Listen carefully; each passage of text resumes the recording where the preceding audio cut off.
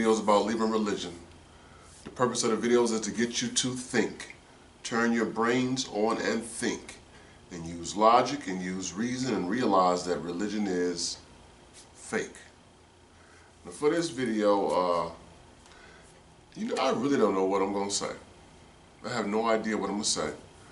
So I just figured I'd cut the camera on and do like I do, talk, nothing rehearsed. I'm just going to speak. So I wanted to do this video, I guess, addressing the Ahmaud Arbery murder. And for those of you that don't know about that, let me see, today is April 13th, 2020. And he was killed, I believe, back in February. But it didn't gain a lot of traction and exposure because everything was flooded with COVID-19 at the time. So, but for those of you that are familiar with the case, Ahmaud Arbery is a 25-year-old young black male that was out for a jog in a neighborhood out in Brunswick, Georgia.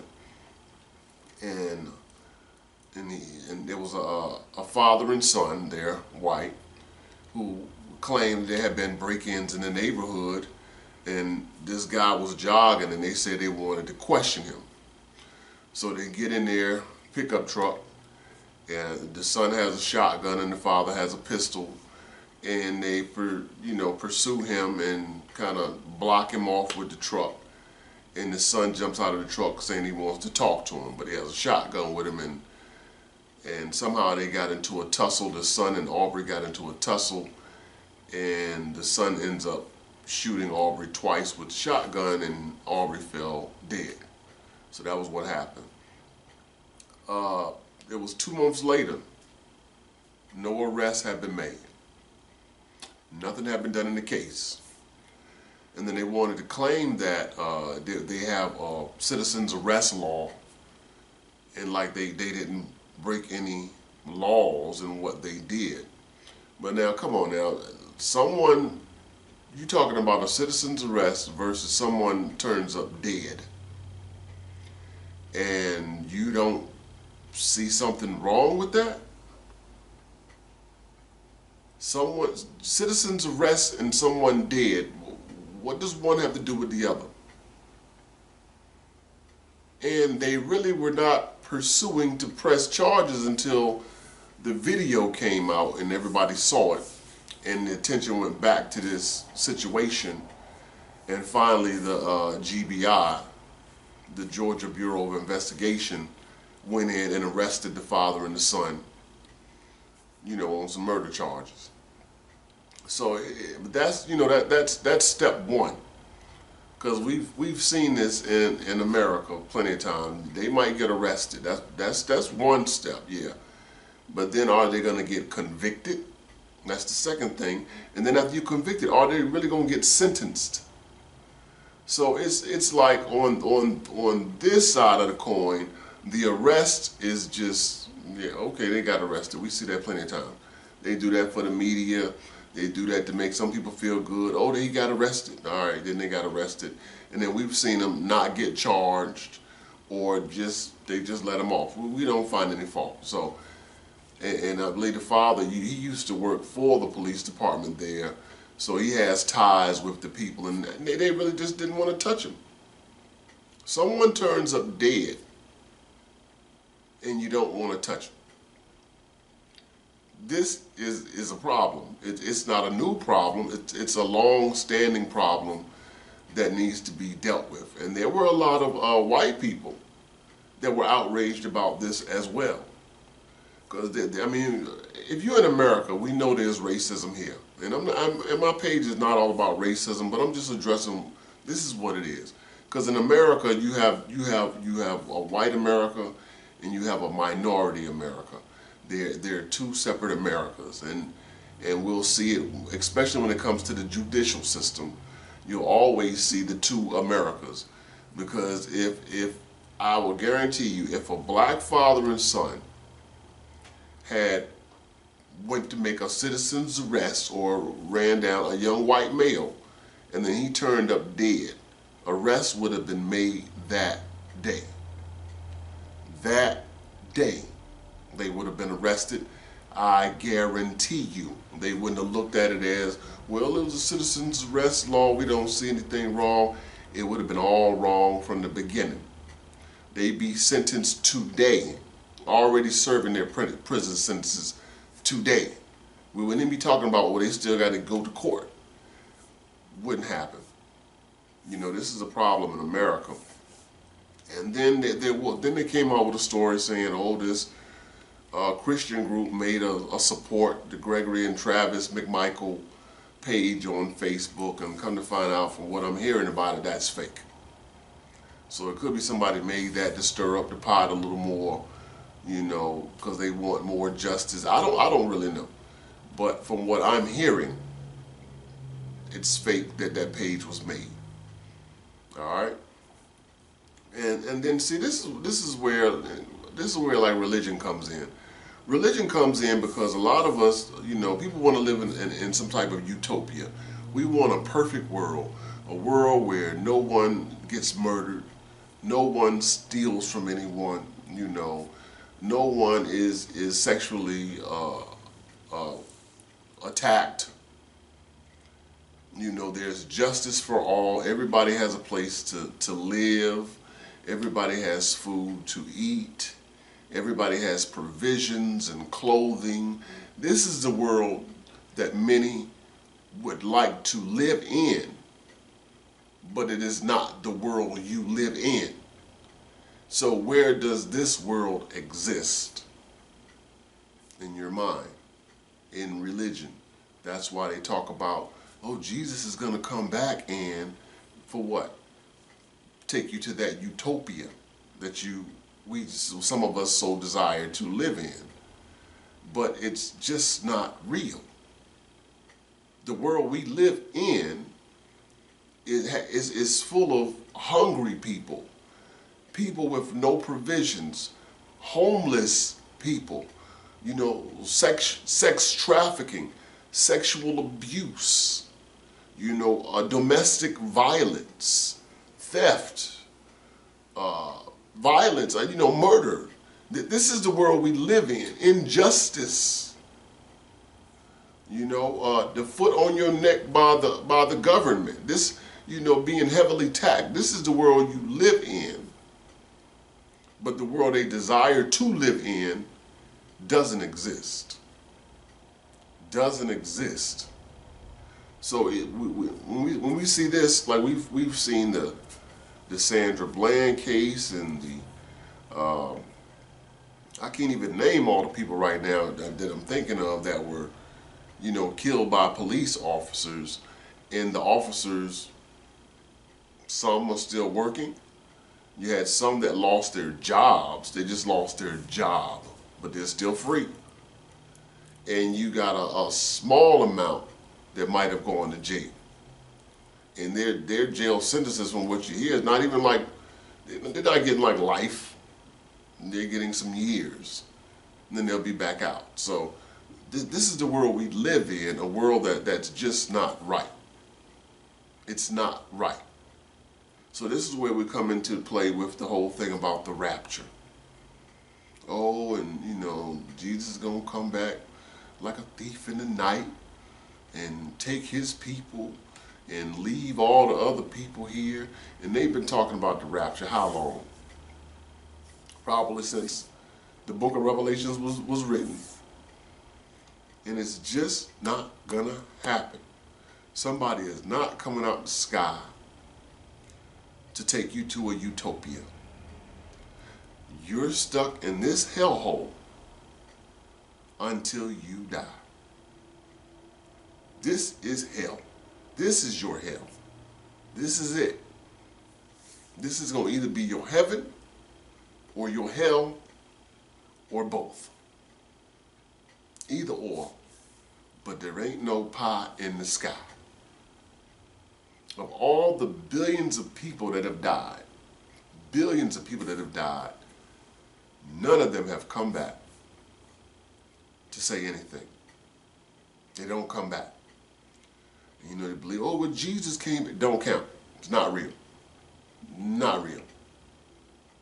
Not real. So there is no rapture. I'm sorry. If I got to tell you, I got to tell you, there is no rapture. It's not going to happen. And the crazy part is the Bible will talk about to be absent from the body is to be present with the Lord. And then in another instance, and he's going to come back and they're going to blow the trumpets and all the dead bodies are going to come up. So are they absent from the body and are they with the Lord, or are they still in the graves, sleep? Which one is? Are they sleep in the graves, or they make up your mind? It's got to be one of them. Because then people talking about the rapture coming, but then when somebody dies, they throw angel wings on them. They got a picture with them, they got the angel wing. The Lord done called them home. If they home, there's no need to come back for the dead bodies. I mean, what? And if you're here, guess what? One day you'll die. Then that's how you'll get there. But if you think Jesus coming back through the sky to save you, not going to happen. No rapture. No rapture. That's why what has to be done is put all this religious mess away. And the people are going to have to do the work. If we want justice, it's going to take people to stand up and say something. And the biggest case is not the people of color having to stand up, because they've been standing up. It's going to take the white people to stand up and say enough is enough. We're tired of this, and turn away from it in order for something to happen, because black people have been marching and protesting and being attacked for years, and the gains are very, very slow. It will take the education or educating white people on the situation in order to stand up and stop what's happening.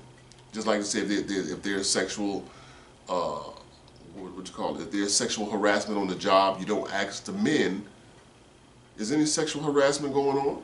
Because the men would be like, no, ain't no sexual harassment going on. You'd have to ask the women. The women, is there any sexual harassment going on? Yes, they saying things, and you know they're doing this and they're flirting, and you'd have to ask the women. And then from there, the problem wouldn't be to educate the women about the problem, because the women would be the ones getting the sexual abuse. You'd have to educate the men. That way they'd stop with the sexual harassment on the jobs. They'd be aware of what the sexual harassment is. That's how you got to stop the problem. You don't educate the victims. You need to educate the perpetrators. You educate the perpetrators in order for the things to stop. So the problem is that the white America needs to be educated on what systemic racism is. They need to understand that the legal system is not working both ways. You're letting one race get a slap on the wrist, and you slam dunking the other one for minor stuff. What one is going to probably get probation for, the other one is going to get years for. And like I said, you don't have to educate me on what's going on. I know what's going on. I live it. In order for this stuff to stop in America, we're going to have to educate white America on what's going on, and they're going to have to be told to take it seriously. Not to just feel guilty about it, but you need to understand it, because don't do things, out of the guilt that makes you feel better, then go back to what, how you are. No, it needs to be, I'm not going to be satisfied until everybody is treated the same. When you have women out there fighting for their equality, you can't just have the men come in and give them a cup of coffee and some cookies and then go on back to treating them lesser than. No. The women wanted to be treated the same way. And one woman can't be happy because she got through until all of them get through. So this is what needs to happen in America. But then we have a situation where Trump comes into office and just stirs the pot. We all know the racism was there. It's always there, always there. But everything was more settled. And he just came in and stirred that pot. And now you got I listened to the video about the alt-right and how the guy, he just really feels that, you know, white people should be superior. He doesn't want equality. They should be superior. And he don't feel guilty saying it or anything. But this is what's been drilled into a lot of people. And then when things happen, I haven't heard Trump say anything about the Arbery situation. He spoke well about the alt-right situation, like they were good people. He didn't have a problem with that.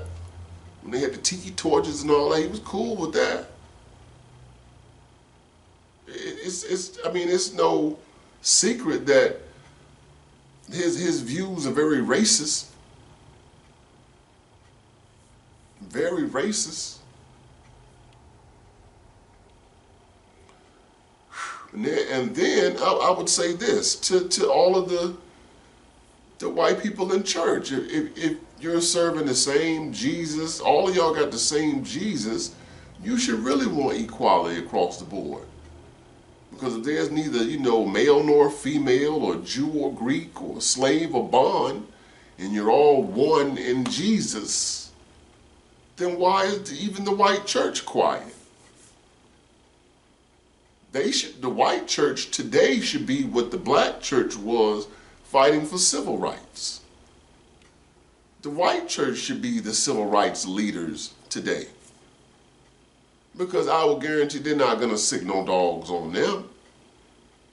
They're not going to put the water hose on them. They're not going to go out there with the police and beat on them. But if the white church today became the civil rights movement today, then maybe some stuff will get done.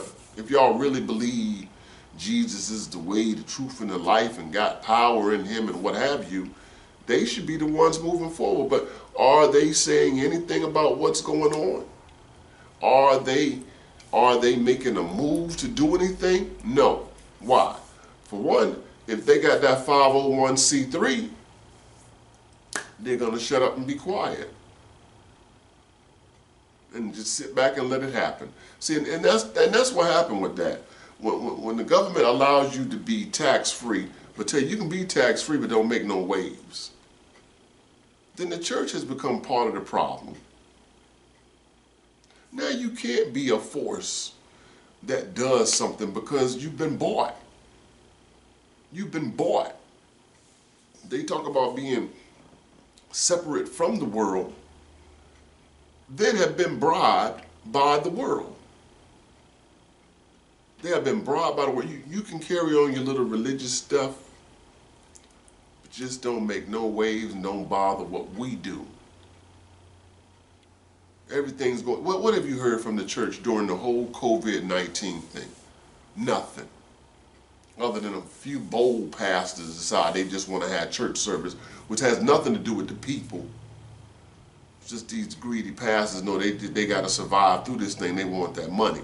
And trying to get that online money is not the same as getting that money when they in the building where you can manipulate them to give that money. You can't be online talking about some, type in if you're in the $100 line. You type in if you're in the $50 line. Type in if you're in the $20 line. You can't do all of that online. So they still having church. And some are just that brainwashed. They believe that the Jesus thing is real and that powerful, and will neglect what is being told for safety precautions. Are going to do what they want to do anyway and go to jail. Some are just that brainwashed. But all in all, what has the church done to be set apart, to be looked at as something, I want to be a part of that? They've done absolutely nothing. They've sat back and been quiet. The church has been shut up because they want to be tax-free. And you got these preachers that want to live off of these people. They dare not want to get a job. Their job is getting the money out of those people's pockets and into theirs. You remember back in the Bible when they made they made sacrifices unto God. See, this is the difference from the sacrifices in the Bible to God from the sacrifices that they call today tithes and offerings. Was when they gave an animal sacrifice to God back then, the animal was burned up. No one ate any of that bull that was sacrificed. Nobody got none of that. They burned it up. It was a sacrifice. But if you're giving money, and that money, just follow whatever account that money is going into, that's their God. That money is not being burned up. That money is going into an account. Whatever account that money goes into, that's your God. That's where it's going. So, I never understood how these preachers talk about God called me to preach. Then why we gotta pay you? So that means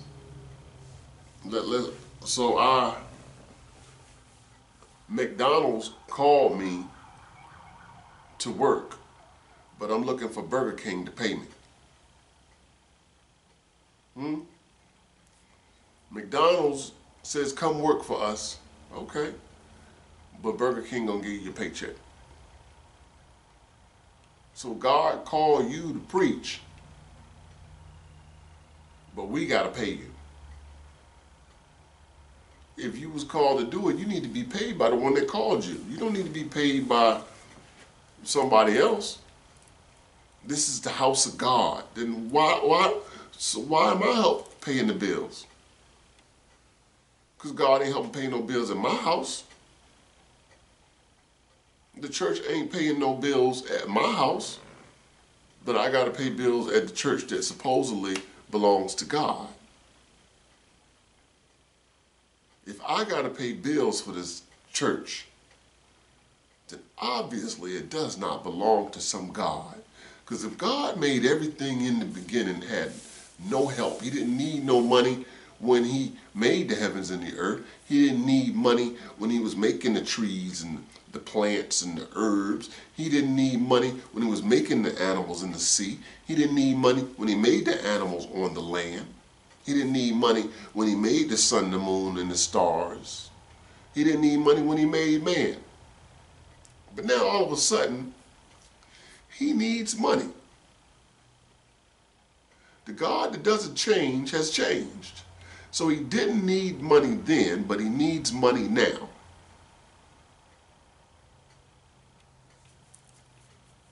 What has changed? That money is going to man. We know that. Well, you gotta help pay the bills at the place. Then stop calling it the house of God. Because you taking care of the place. Is God cleaning the bathroom? You taking care of the place. Is God cutting the grass out there? You taking care of that place. Is God gonna fix the roof? No, you doing it. These churches have building funds. They have building funds for years. What are you building? You got a building fund and still need extra money to get the roof fixed. Well, where's this building fund money going in?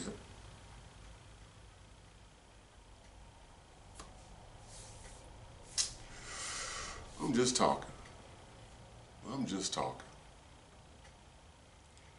It's going through it right now. I mean, we need some changes, and people, we can't get anywhere until people put the God concept down and realize that God is going to have to be you, me, us. That's going to have to be the God, us. All of this It's nothing, gets nothing done. Because if after I do this, I got to get up and do something, I could have been doing it sooner if I had stopped wasting time doing this. Because this is nothing. Nothing. Or faith without works is dead. No. All you need is the works. Have faith you're going to do the work. And you're good. But if God was helping everybody, then why are there so many starving? Why are there so many homeless? I never understood how a pastor wants a $40 million jet or $60 million jet. And you got members in your congregation that can't pay their light bill, that don't know how they're going to pay their rent. And you're still asking money from them, and because you want a jet. You want a jet, but can't take care of the people right there in your congregation. What if you had that $40 million and you use that $40 million to help your congregation? All they need is a $3,000 car to get around. A $3,000 used car to get around, but you need a $60 million jet. They need $1,200 for their mortgage, but you need a $60 million jet. This doesn't make sense. And if you get you get a $60 million jet, you can't go to the Quick Trip or the Shell gas station on the corner and fill up. You can't just pull up to some gas station here and get some gas. So you're going to have to pay for fuel. I doubt you have your pilot's license. Some of them do, but they don't fly, not for their private jets. They fly their personal planes with their license, but they not the private jet, because they're going to be sitting in the back relaxing, as they call it, getting ready to preach. So you're going to have to pay a pilot or pilot, co-pilot, somebody. Are you parking this jet in your driveway? Or does it have to be somewhere? Are you going to take this jet to the Pep Boys and get a tune-up, get an oil change? You take it to Tires Plus, get your alignment and some new tires and a rotation. There's money all the way around. You gonna call the general to get insurance on this jet? Right. Not only the $60 million to get the jet, but everything else that comes with getting the jet. That's like when you move into a house. You move into a house that costs money. Now you need a lawnmower. You need a weed eater. You need something to cut the shrubs, unless you're just going to pay somebody, and even that is going to cost you money. You got a water bill, a power bill. You know, you can't call maintenance no more when you move into a house. It takes money. But my point in saying all that is, if all of this stuff, you're getting a jet gonna cost more money than that. If you get a mega church, guess what? Not only do you have to pay the mortgage on the mega church and the light bill on the mega church, you got to pay the maintenance on the mega church. You got to have some type of insurance on the mega church. This is extra money that you're asking from people who can't pay these things in their apartment, in their own homes. But you need more money. And arrogance. Because the same people who will say God can speak through Balaam's ass, or donkey, for y'all, those of you that don't know the story of Balaam, the prophet Balaam riding on his donkey, and the donkey talked to him. But they'll say that if God can speak through an ass, he can speak through a man. Then so there's no man over there that can speak, that you need a $60 million jet to go over there and speak? So God can't speak through no man at that place. This one person here who already got 3 jets need a 4th jet to go over there and speak and ask them for money. and the people right there in front of you need help. The people right in front of you filing for bankruptcy, having foreclosures, falling behind on bills, having repossessions of vehicles right in front of them while they asking for another jet. And then you got these pastors asking people to give their stimulus check to the church.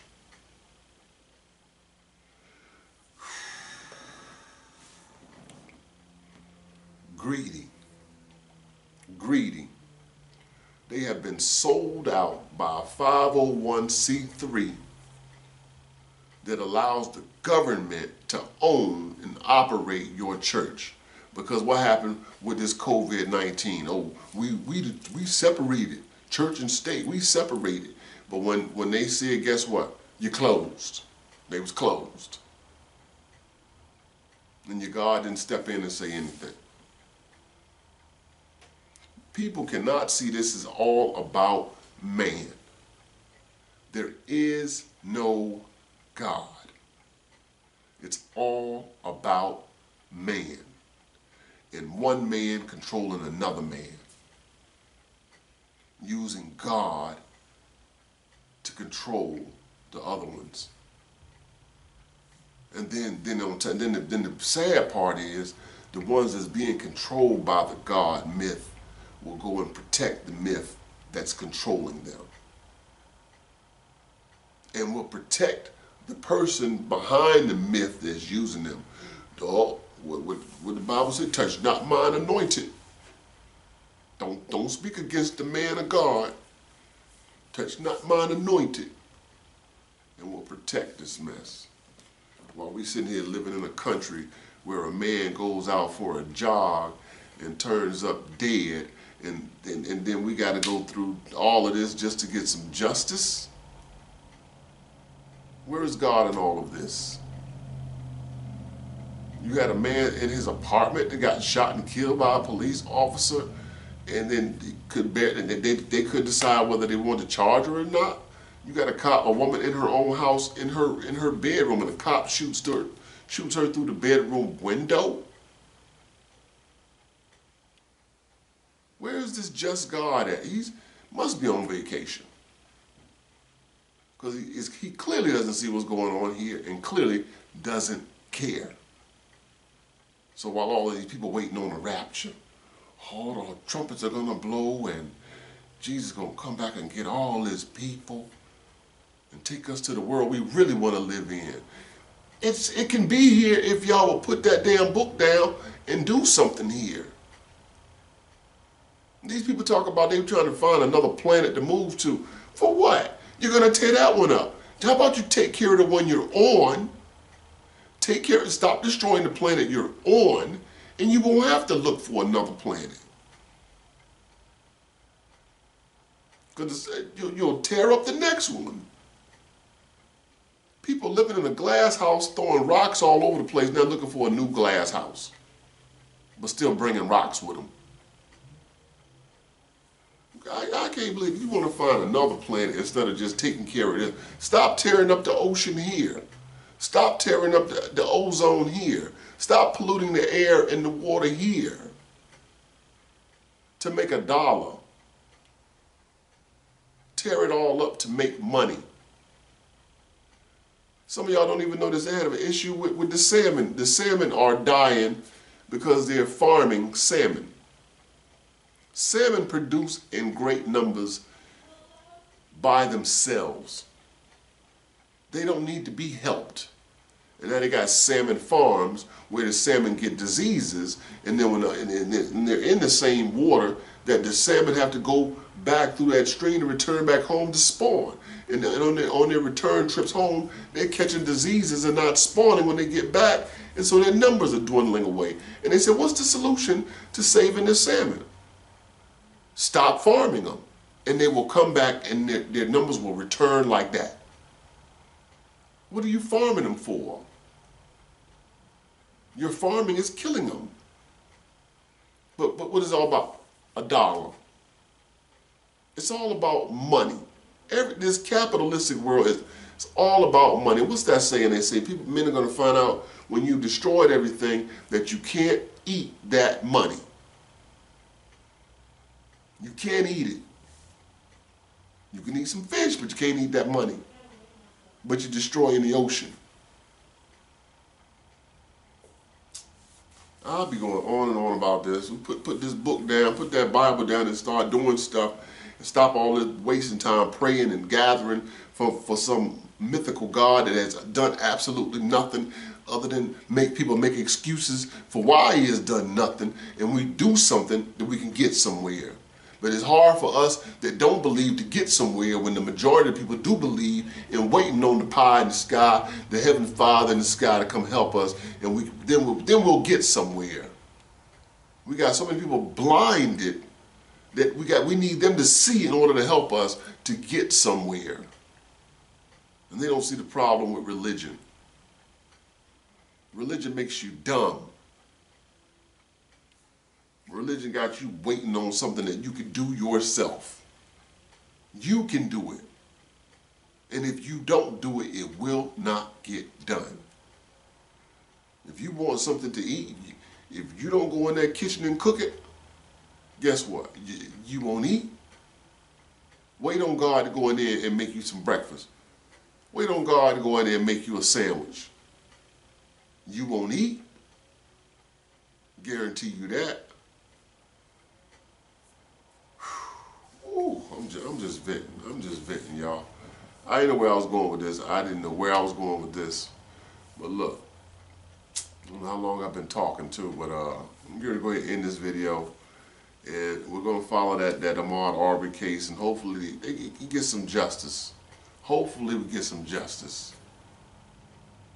Because the justice system has not been helping at all. Hopefully we get some justice. So look ahead, y'all. I'm out of here. I will see y'all on the next video. Peace.